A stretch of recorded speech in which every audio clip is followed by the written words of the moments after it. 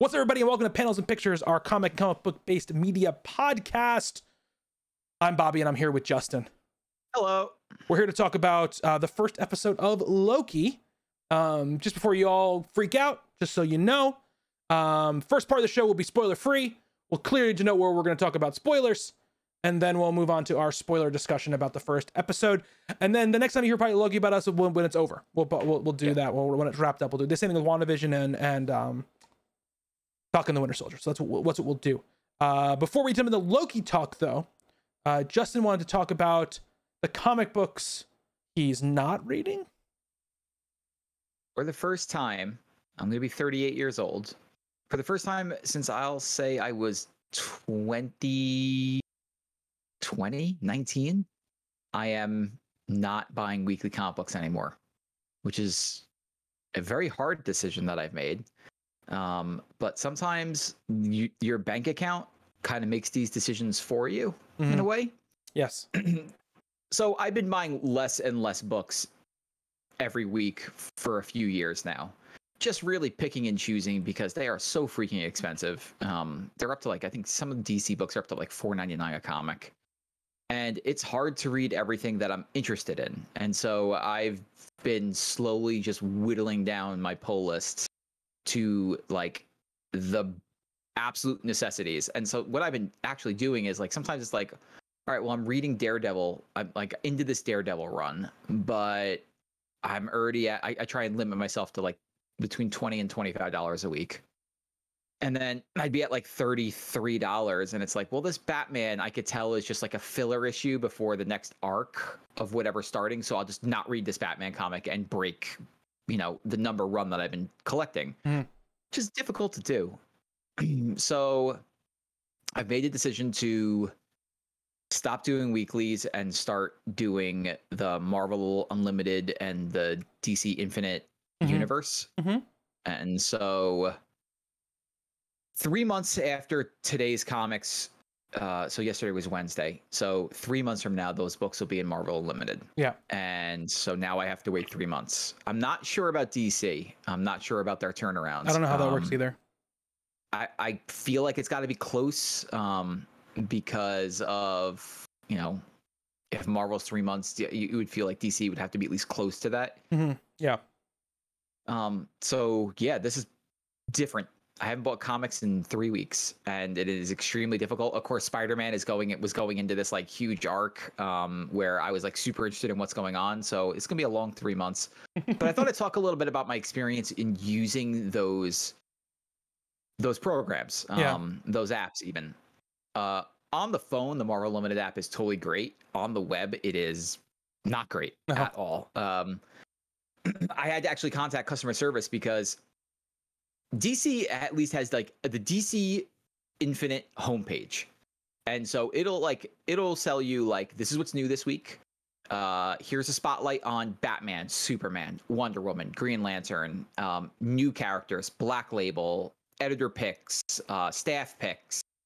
And it will be here's a bunch of books for them. But if you wanted to, you could just click show me all and then click by character, year dates, storylines, popularity, whatever, and then you get to read the books. Marvel kind of just takes you to the homepage of Marvel, and so it's new books this week, and then at the very bottom of the book there'll be a U, and so cool, I'm seeing the books that got released this week, but they don't have the U at the bottom, so I can't read them. And it took me a very long time to figure out how do I just search for story arcs, creators, because what I was doing was just going to be all right, excuse me, I want to read Darth Vader.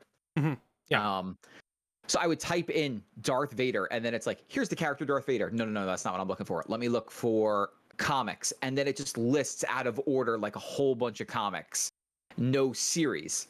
And nothing was saving my spot, so I had to contact them and be what's going on? Because every time I would try and log in, it would take me to do you want to purchase Marvel Unlimited? And then at the very bottom, it's oh, are you a member? Click here. And I would click there, and it would take me to the spot and it was just not filling in correctly. So I thought like maybe I have some weird thing going on where it doesn't recognize, because I was looking for like a very similar homepage to DC, the DC one. Right. They don't have that. So what I had to figure out how to do is you had to like kind of like hover over the button, but not click the comics button. And then it would take you to like, characters, story arcs. So the web version is not great, but the app version is fine for searching by like, I want to go by events. And so like if I wanted to find Civil War, I could find that easily, but I'm having like a harder time finding like, let me find all the Avengers comics by Jonathan Hickman in order. So that's like a little bit rough. I think some of these apps need a little bit more work, but okay. Over the next 3 months, this will be me trying to figure out how to use these things perfectly. So that way, when I'm on vacation in August, I can finally start reading comics again. But I've been, what's funny is I've been like going back, like reading some like old stuff. Yeah. I decided to reread Astonishing X-Men by one Josh Whedon. Oh, yes. I happen to like that story a lot, but I haven't read it in a few years. But I wanted to just go back and be like, how does this thing hold up a couple years? 10. God, how long has it been? I think that was like 2004. It's a long time ago. It's a long time. So yeah. That book doesn't hold up as well as you probably would think. I read it probably like 8 or 9 years ago. No, 5 or 6 years ago. 8 or 9 years. 5 or 6 years ago I read it.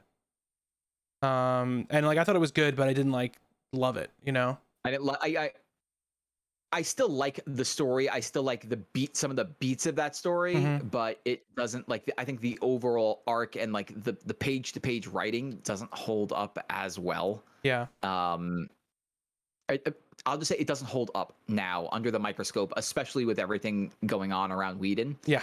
Some other things that I read that I wanted to like point out. I reread all of Snyder's Batman, which very good. Still great. Yeah.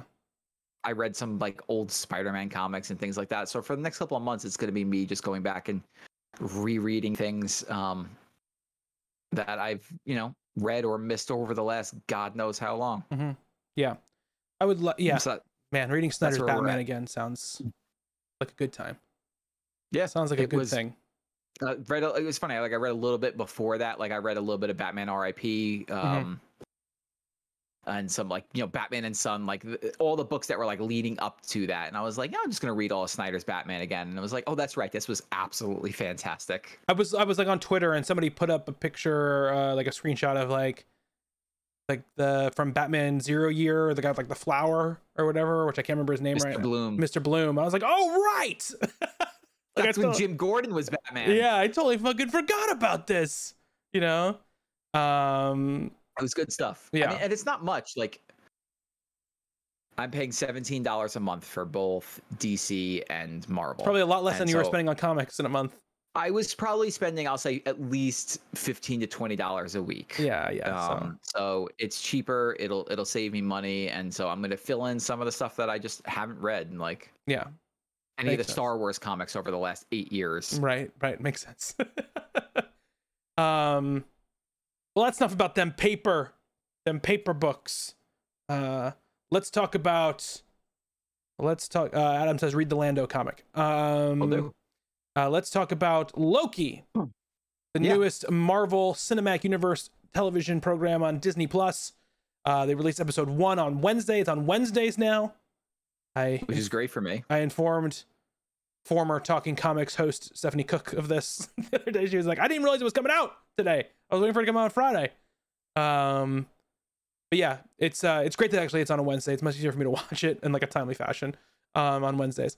So it was released, and I just want to get like, so no, the end of obviously in Endgame, Loki gets the cosmic cube and sort of like dashes off and kind of splinters off from the known timeline from the 2012 first Avengers movie. And this is what happened to him after he disappeared. Basically, he gets apprehended by the TVA, the Time Variance Authority, and he is kind of having to face like the fact that he is what they call a variant. Like he's out of time, he's breaking the rules, and we coming to grips with that, and that's what this first episode is about. And I mean, we'll see what the rest of the story is about, but I just want to get, before we get into like the ins and outs of the episode, what do you think of it overall, Justin? I thought it was fantastic. Hmm. I think it's the best pilot they've done. Mm-hmm. And it wouldn't shock me if it will be my favorite series yet. Mm-hmm. Yeah, I'm right there with you. I think that we spoke about, obviously we've talked in length about both the previous shows, and I think that like WandaVision felt like a television show because in fact its first couple episodes were structured like television shows for their weird bizarre theme. And we talked about how Falcon Winter Soldier felt more like a 6-hour movie, like, carved up into episodes. This is the first truly one that I feel like feels like the first episode of a TV show that could go on for however long. You know what I mean? It introduces its central premise and characters right away. It sets up its dynamics right away. It sets up its character struggle right away, and kind of leaves it open to let's go forward now with these characters and go on sort of like these adventures. And it also sets up the ability to do, like, honestly, like if they wanted to do 40 episodes where it's just like variant of the week, they could do it based on what the structure of the show is. I don't think that's what the show is going to be, obviously, but I think but they've set up a way that they can do repeatable. As part of doing a television show is like, right, is being able to set up like we could do this every week, and this one is the first one that feels like it's sort of made to be that, and I agree with you. I think it's fantastic. I think the production like design is really great. He walks in this one room where he has kind of like send this line, take a ticket, send this line, and it has like all of these like lamps, like these like ceiling lamps. Like it has like, I don't know, like 100 ceiling lamps in it in a room that probably would need 5, and they're all like kind of too low, and they got these orange bulbs in them, and it just gives off like this sense of like this place is a kind of quirky but also like kind of bureaucratic and weird.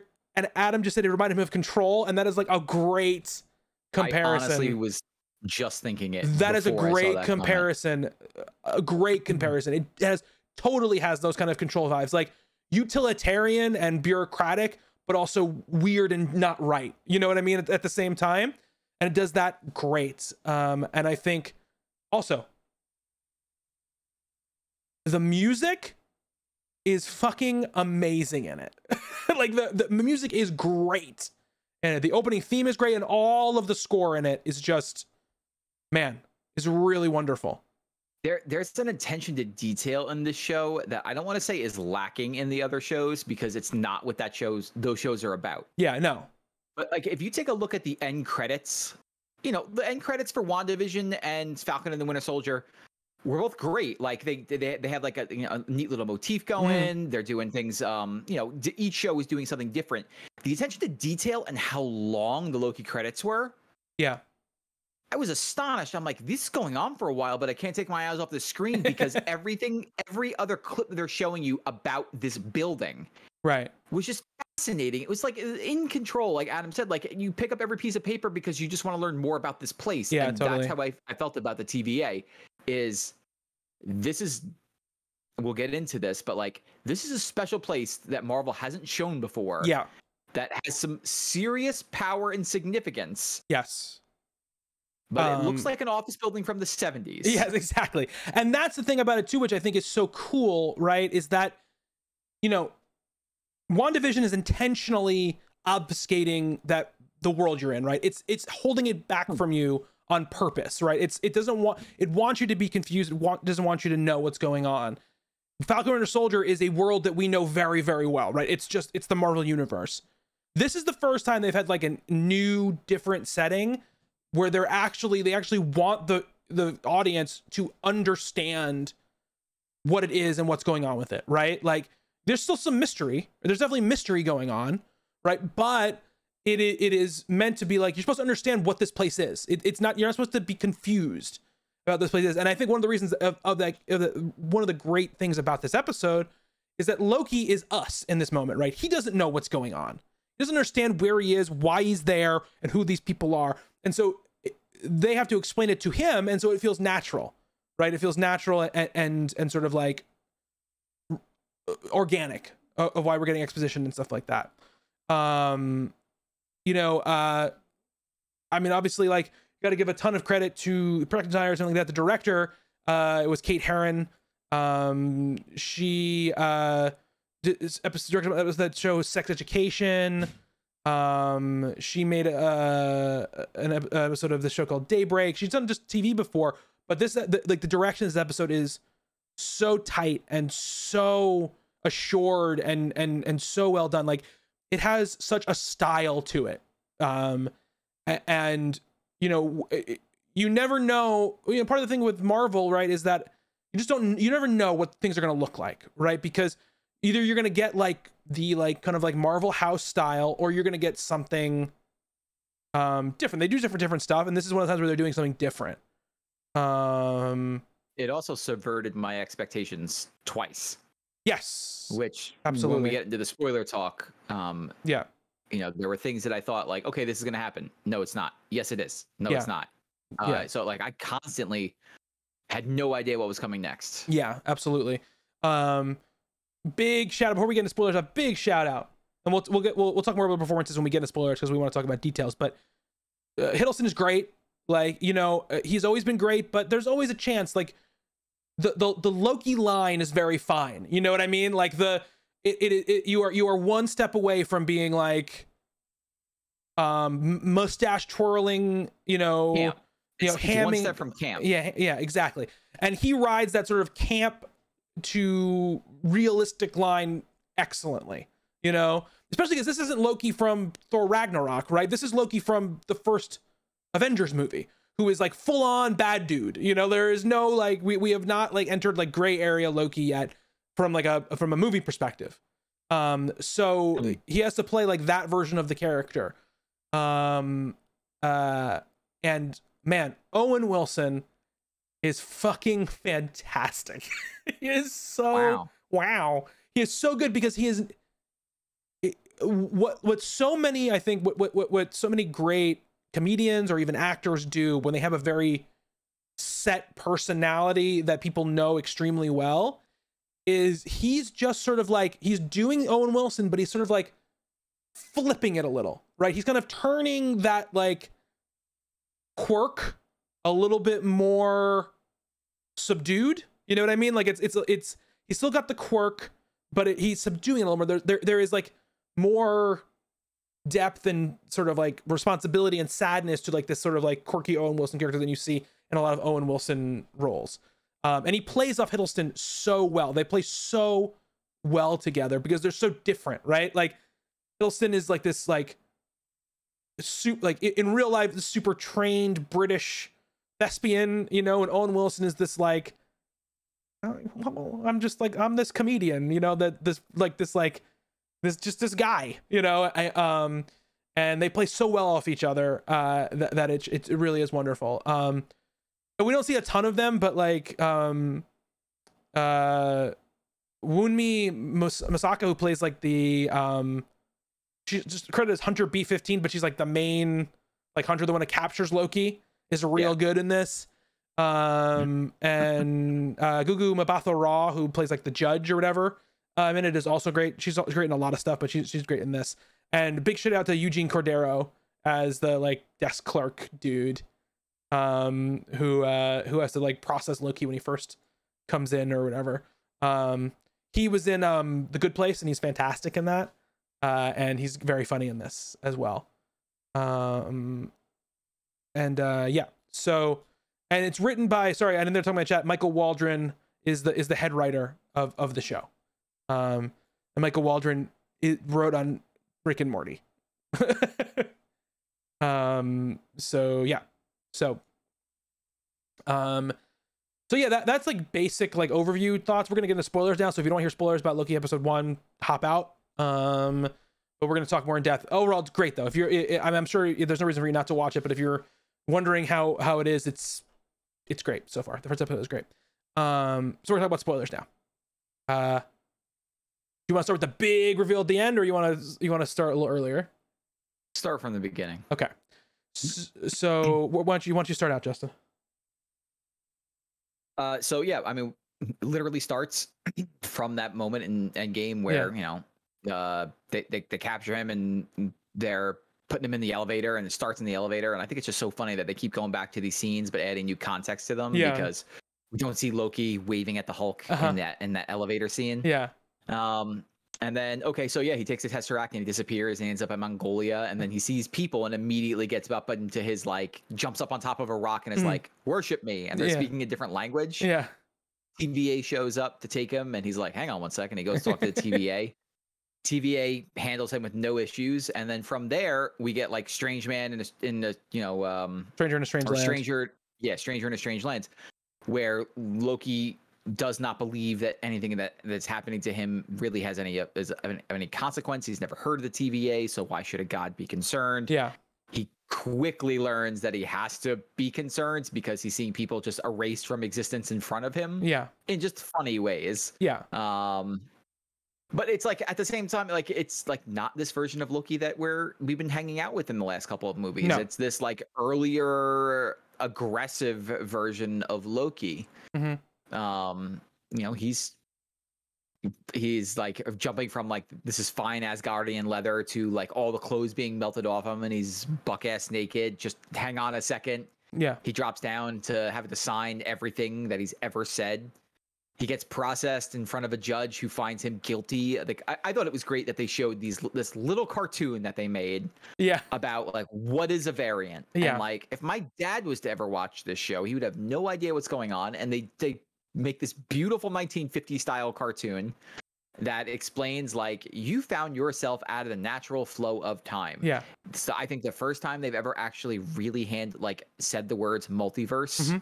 Well, they said it in Spider-Man. They said it in Spider-Man.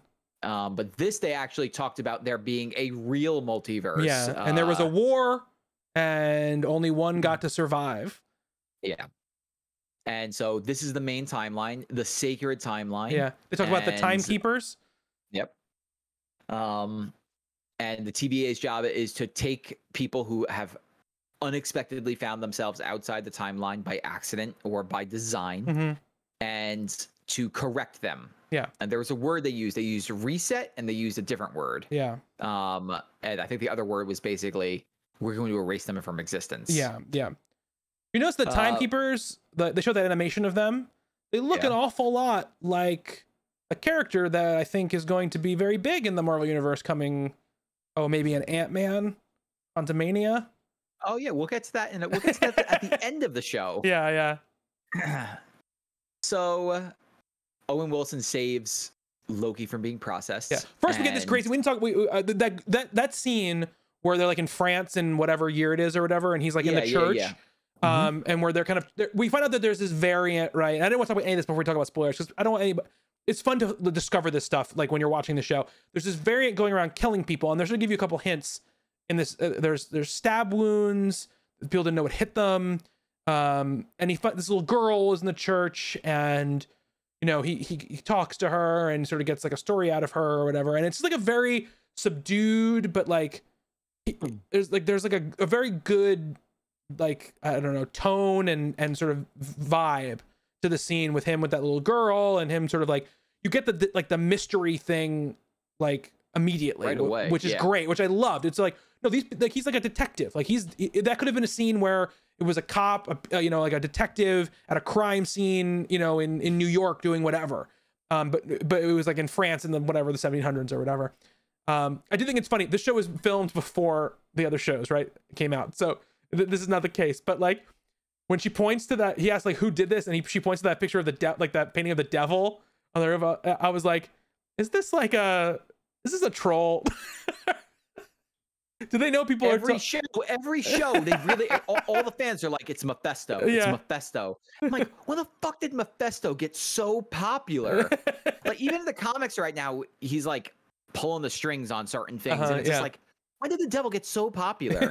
And of course, it's not him. You can totally understand why she would point to that thing, though, once we find out the actual thing. And I don't know why we're holding it back because we spoilers, but it's just funner to, like, kind of put it on order.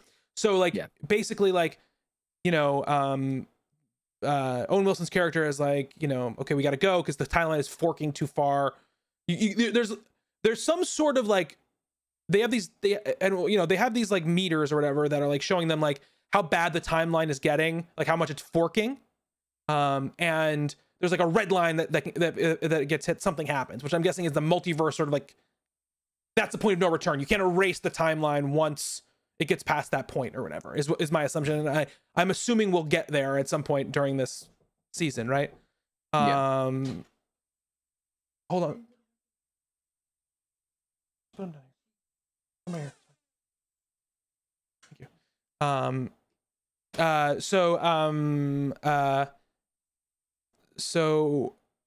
Where the point of return, which I'm assuming we will see, when as we get farther into the season. And then he kind of gets his folder and he's like, oh, it's Loki, and he goes to back to the Tavern and he saves him, like you said. And they're like, I don't know, like, I don't think you want to do this. Yeah, and so he saves Loki from being processed, and then it's a lot of Owen Wilson opening Loki's eyes to where he is. And so at some point Loki tries to use his powers and then he realizes there's no magic here. Yeah. Like, why are my powers not working? And then they go outside and they're walking like the outside part of this building, and you see in the distance it's just this incredible city with flying cars. And Loki says to Owen Wilson's character, I thought there was no magic here. And so he goes, there isn't. Yeah.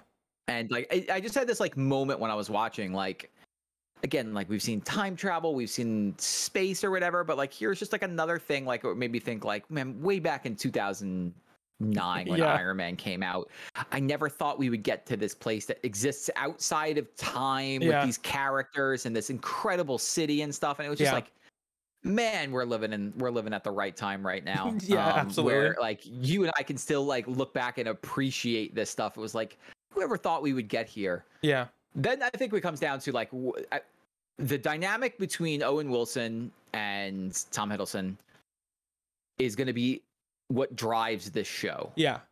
Because they're sitting down and Owen Wilson is basically prodding. Yeah. Loki, like, I want to know why you do the things you do. Yeah. Like, tell me what's going on. Like, and this is the like the main gist of this episode is, why does Loki do what he does? Why? What's the point? Like, great. Well, what's owed to you? So they start at this line like, well, what were you trying to do? I'm trying to be king of Midgard. Okay, but then what? Yeah. Like, what then? Like, what was your next move after that? And so then Loki goes on about taking away people's freedom, because freedom is actually like the worst thing that you could give people. It ruins their lives if they feel like they have to make choices. And then this is just some snappy dialogue going back and forth between the two of them. And then, of course, things they start showing. Here's where the episode subverts my expectations. Loki is shown his life. Yeah. And like the main Loki's life. Yeah. Like, okay, this is what should have happened to you. You get captured. I know I must be moving around. It's okay. And you get captured, and this is what happened next. And we'll show him like what happens in what was it, the Dark World, right? Yeah, Dark World. Your mother dies in the Dark World. And it's your fault. And it's your fault, and it stops there. Yeah. And I'm like, oh, okay. Loki's not going to see what he actually becomes in this episode. Yeah. It's going to be a later thing. And then, of course, a bunch of hijinks ensue. Loki escapes from this room, and he's plotting his escape. And this is where the big picture comes into play here. Yeah. Is he finds some poor guy working in a cubicle, and he's like, I want the Tesseract. And the guy has the ability to get the Tesseract. And he's looking down, he's like, are those Infinity Stones? And he's like, yeah, like we just use these things as paperweight here, like paperweights. And in that moment, Loki's like, oh, like the Tesseract and the Infinity Stones are meaningless here. Yeah. Like I have reached a level of power that I did not know existed. Yeah. And he then goes back, he gets into a conflict with, as we mentioned before, the main guard that's chasing him around. And he then, where I didn't think what was going to happen, he then watches the rest of his life. Yeah. And I didn't think that we were going to get there.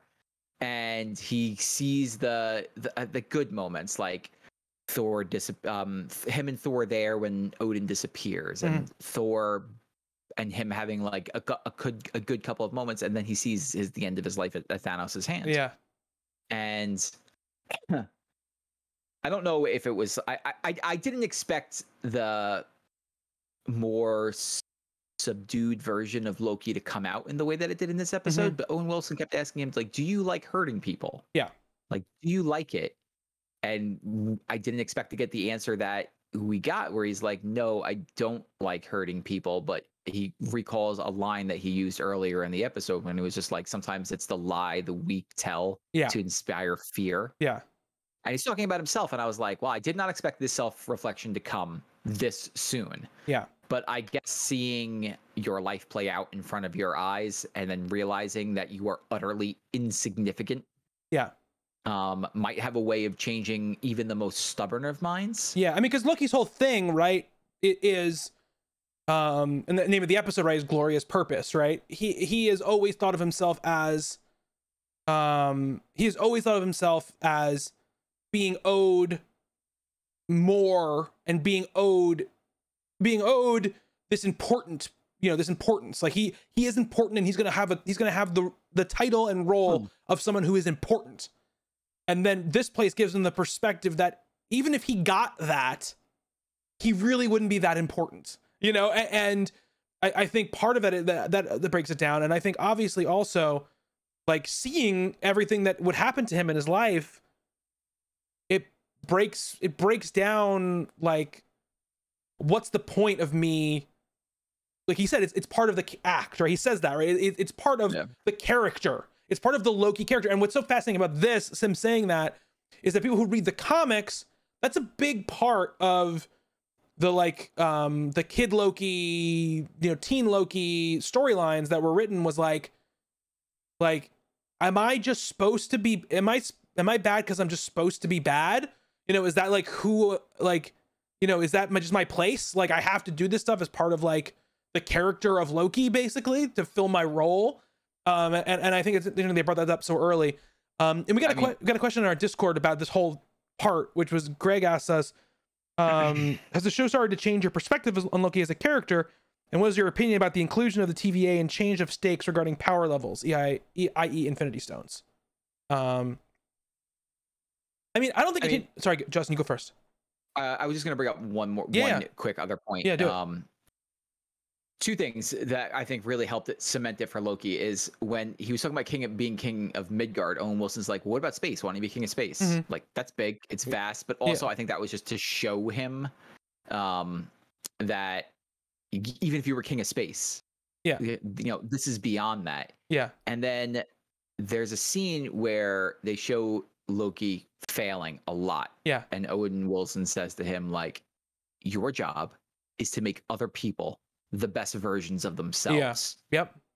And then he sees, like, the Avengers rise, and he sees Thor, and I think, like, like Adam said, it's a lot of growth in a short amount of time, but it's almost believable because you see everything that's happening to you, and you realize how utterly insignificant you are, especially with the varying levels of power being thrown around right now, that it would be easy, I think, to just feel humbled in a way that you've probably never imagined himself feeling. Right. And it's also easier because we know this is already in Loki, right? Because we've seen what happens to Loki, and even Thor 1 Loki, there is there is like he's not an outright villain. No, there's conflict inside of him about what he wants to do. He feels betrayed, he feels angry, he feels all of those things, and he does bad things, but he's not like he's not a mustache twirling supervillain there, right? Yeah. So, and Hiddleston has always played him that way. So you kind of see that the way that it develops there. Also, Hiddleston is just, like, really amazing in this particular scene. Like, he sells it completely. Like, the look on his face, the way he reacts to things, all that stuff. The performance here is really, really good. I do love when he goes, the god of mischief, and he, like, goes through all the things. He goes, this doesn't look mischievous to me, whatever. And and then when he gets away, he's like, mischievous little scamp, or whatever. Yeah. Well, that's a good impression. I liked that.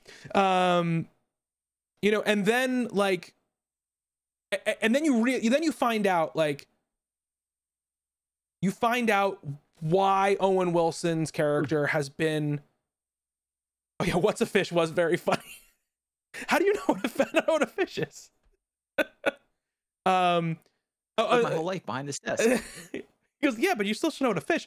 Well, the other part of Greg's question before we get to this next part is the stakes regarding the Infinity Stones, the power levels. I think it's super important, not just for Loki, but for the audience watching, right? To understand that the shit that was important in the last run of Marvel movies is no longer important, right? The Infinity Stones don't mean anything anymore. They're gone. You know what I mean? Like, that's it. They're done. They're dusted. You don't have to worry about that anymore. This is not... The person with the Tesseract doesn't have a win button in this next phase of Marvel movies, right? And I think that is, like, important. Smart and important, because they've got to leave it behind. They've got to go to new threats, right? They've got to go to new things. And, you know, I think that that's really important. So I think that's one of the reasons why they do it as well. So anyway, we find out the reason, right? Why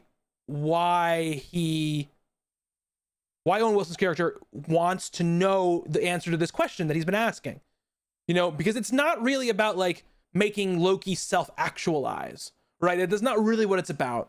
It's Owen Wilson wants to know, Mobius wants to know, because the variant that he needs help hunting is Loki. And I went like this. I went like, oh shit, like that, like when, you know, because my brain was going like, who's the variant? Or my brain was going, right? Like who is it? What is it? You know, what has horns? What stabs things? You know, I was trying to, like, think about that stuff, you know? And I'm not gonna lie, my first thought when they were going over that, like, area was like Wolverine. That was my first thought. Because, like, the stab wounds are the same. They don't know what hit them. You know, all that kind of stuff. That's the first thing I thought. I'm glad that it's not that, but that was, like, one of the first things I thought. So we find out that it's a Loki variant, right? But the way we find out, so he says it's a Loki variant, and then we get cut to somewhere. What was it, in the 1700s, 1800s? Something 1800s, I think it was 1800s. Outside of Oklahoma. Yeah. And there is a staff in the ground, and they measure the staff, and they're like, oh, this is from the third millennia. Yeah. Well, gee, who's a character that exists a couple of thousand years from now? Yeah. Mm-hmm. Hi, Kang. Yeah. And we then see the variant, or what we'd assume to be the variant, Loki, you know, kill all these TVA agents. Right. So here's a question for you. Is Tom Hiddleston playing both versions of Loki? I don't think so. Do you think... I think that Loki is a female. Yes. Yeah. I think that we'll get female Loki. That's what I think. I think female Loki is who that is.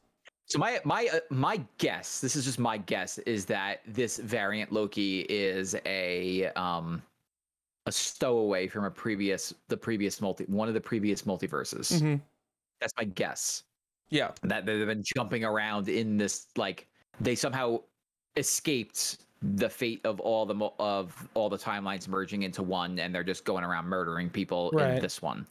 And this Loki's job has to hunt it down, because it wouldn't make sense if it was Tom Hiddleston's Loki from when, unless it's a future version of himself, and, like, well, yeah, but even that doesn't make sense. But they also said, like, you know, there is, like, a bunch of, I mean, there's a ton of Loki time where we haven't seen him, right? Like, he's thousands of years old, you know, so there could have been plenty of times where he was doing, like, he did something, and I mean, we don't know it existed because the time variants get destroyed.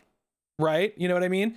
But I do agree with you. I think it's from the future. I think, like you said, there's a third millennia piece of technology there. You know, there's obviously something, like, going on in that place. And I think Kang is definitely, I mean, we already know Kang is coming, so it just makes sense. This is a time travel thing. All of that fits. They had said that Loki is going to play massive ramifications for where the movies are going, more than the other shows. Yeah. So, well, the writer of this wrote Multiverse of Madness, the same writer. So I think you're definitely Okay. going to see some stuff. I don't think Kang shows up at the end of the show. No, I think that No, they I think they're holding Kang back for a while. Is my guess. Yeah, and I also think that I think with these shows, what we've seen right in WandaVision and we've seen in Falcon Winter Soldier, I don't think they don't want these shows to be about who is the big cameo at the end of the show, right? That's not what they want to do. They want to tell the story that the shows are going to tell, and their hooks are obviously going to go into other places because it's Marvel stuff. They have to. But I would not. I think. And again, I would if it happens, I'll be pleasantly surprised, and I'll be happy to see it happen. But I think if you're thinking at all that, oh, are they going to introduce this new big villain here, or are they going to introduce this whole group of here, or are they going to do this? They can do that. If it doesn't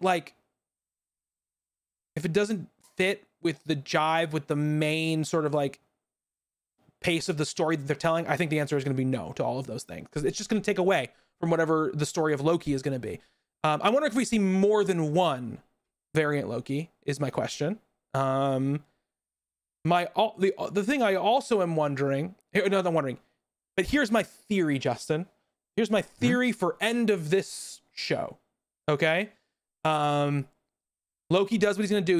We theoretically stops the Loki variant, whatever, saves the day, helps them out, finally like fulfills his glorious purpose, which is not what he thought it was going to be, but and then to thank him, they give him a second chance at his life and let him re-enter the main timeline, but just as Loki, but not really as Loki. Which would give us Young Avenger, Kid Loki, Teen Loki. I don't know what they would do, but that's sort of the story of that kid. It's kind of different, but that's sort of the point of that Young Loki in the comics as well. Is there sort of like a do-over for Loki? Like, reset button. Yeah, you saved the world. Like, now you get a second chance. That's my guess. That is my guess on how like Loki gets back into the universe. But it's not like Tom Hiddleston, this Loki, Work. Yeah, that's my guess. That's just a wild guess. That's just my like wild guess at this point. After seeing like kind of like the arc and like sort of like themes they set up for Loki in this first episode, which seemed to be kind of like about that, kind of questioning like what his purpose is and why he's doing what he's doing, and was he always wrong-headed? That's kind of like where I'm at in my brain with it. But I'm really looking forward to just watching it week to week, and just like taking this in, because it like the sort of pitch of the show and the idea of it is the one that I think clicks the most with like my like sensibilities for these kind of stories and stuff. This sort of like weird mystery, quirky mystery thing is kind of like my jam. So it's like that is fun for me. I wonder how long it is till we see, because the other thing is, I think if it was the Tom Hiddleston Loki, we would have seen him in that scene, because there's no reason to hold him back. There's no reason to hide his face if it's just Tom Hiddleston. It's what made me instantly think that it's not that our version of Loki. And this question is like, why is Loki doing what they're doing, right? In these scenes where he's killing these people, like why? Like, why is he in France at the time he's in France? Why is he in Oklahoma at the time he's in Oklahoma? There's going to be a reason for these things. It can't just be random. You know what I mean? So there's got to be a reasoning for it. We're going to get some sort of like nod to whatever's behind it. But because maybe in a different like fork of reality, Loki doesn't fall in with Thanos when he falls with that pit. He falls in with Kang. You know what I mean? So like, I think there's like an interesting like places they can go with that. I'm very excited for this series. Me too. And we'll talk about it more once it wraps up. We'll have a nice long conversation about it. But that's gonna do it for the comic book show this week. You can follow me on Twitter at Bobby Shortle. Justin _says_hey. And yeah, we'll be back. We check out twitch.tv/MrAdventureland. Make sure you follow me on Twitter. You'll see, we have a bunch of live streams and shows going on this week as we're talking over E3, so check those out. But until next time, thank you, Justin. Thank you, Bobby. And thank you to everybody who's watching and listening. Until next time, be good to one another. Later. Bye-bye.